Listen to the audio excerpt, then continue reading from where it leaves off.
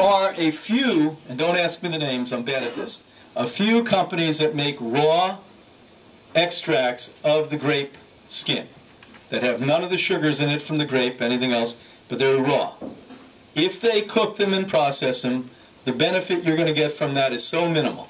As an example, 2 years ago I went out to the epicenter in this country of phytochemical research at State University of Oregon. It was where Linus Pauling graduated.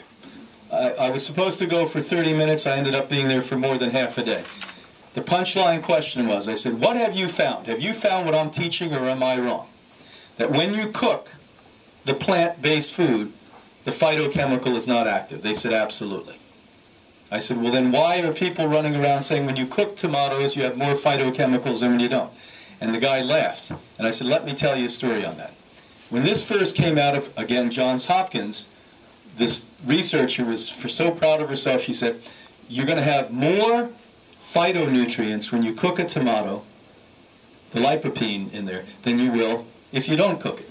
So I listened to her. They got me on a debate on a Baltimore radio show, and it was so funny. I didn't say anything. I had to bite my tongue, of course, for 10 minutes. And she was going on, and we found it, and the more you cooked it, and da-da-da-da-da.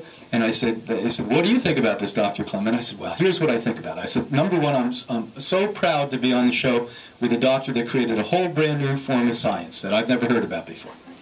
I said, now the science that I heard about, and I know I'm wrong, doctor. I said, and forgive me, but I have to say this, because this is what I was trained and everyone else had. I said, when you cook something, you destroy elements. You don't manifest something that wasn't there to begin with. I said, but you must have found something. Can I come down and study with you? I said, because what you're saying is when you cook something, not only do you not destroy it, but now you create things that weren't there to begin with. Do you follow? But if you're not a scientist and you don't think logically, you would probably think, well, I heard that on the news the other day, that if you eat tomato sauce on top of pizza pie, it's better for you than if you eat a ripe tomato. Just like the wine industry does this, if you drink wine, you're going to live longer. Of course, who the hell do you think funded that study? The fish oil people. Everything's a con, unfortunately. It's really, the only thing that's not a con is you, but you're probably the biggest con artist in your life. We con ourselves. I mean, I spent my whole first part of my life lying to myself and getting out of doing what I should be doing.